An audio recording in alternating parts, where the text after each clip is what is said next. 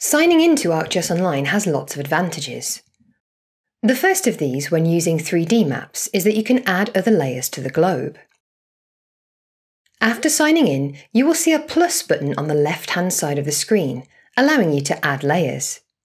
If you click on Browse Layers, you can add 3D layers to the globe. You can add existing layers from your own account, from your organisation, from the Living Atlas, or from all of the publicly shared data in ArcGIS Online. In this example, we are adding an authoritative layer from the Living Atlas about land use. Information about the data, where it comes from, publishing dates and who created it, can be seen by clicking on the content card.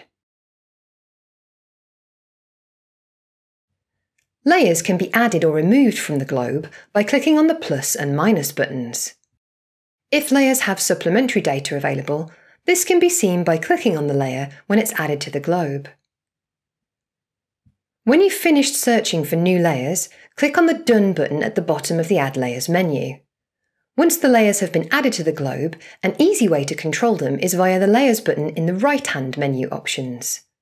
This button also gives you access to legend information.